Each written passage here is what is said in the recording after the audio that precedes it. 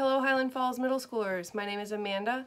I am a veterinary assistant and my job is to help veterinarians take care of animals.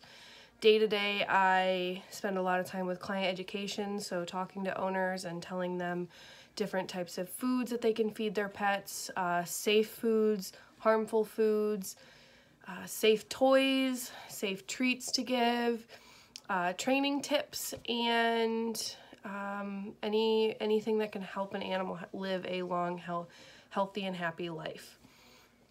I grew up in a small town in upstate New York, and my day-to-day life pretty much was filled with lots and lots of animals. So I got to experience farm animals and small animals as well.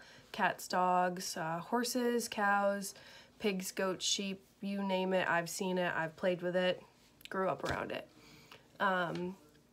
I was lucky enough to be able to continue my education in college at the State University of New York at SUNY Cobleskill, and where I studied animal science, got to work with more horses, and got to take a couple canine courses as well, which is what helped push me into the field of working with small animals and working as a veterinary assistant.